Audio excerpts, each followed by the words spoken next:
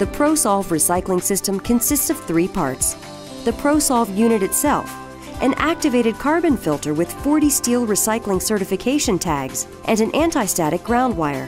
The activated carbon filter threads directly to the opening of the Prosolv unit. It minimizes odor and acts as a secondary flashback arrestor during the recycling process. The 40 steel recycling certification tags provided with each filter serve as the filter replacement indicator. When all the tags have been used, the filter must be replaced. The anti-static ground wire adds additional operator safety as required by OSHA.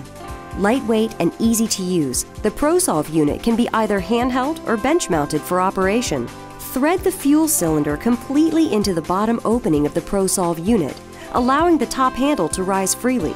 Briefly press the gauge activation button to determine the fuel content of the cylinder.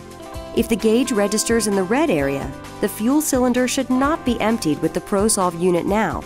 Remove the cylinder and put it back into service.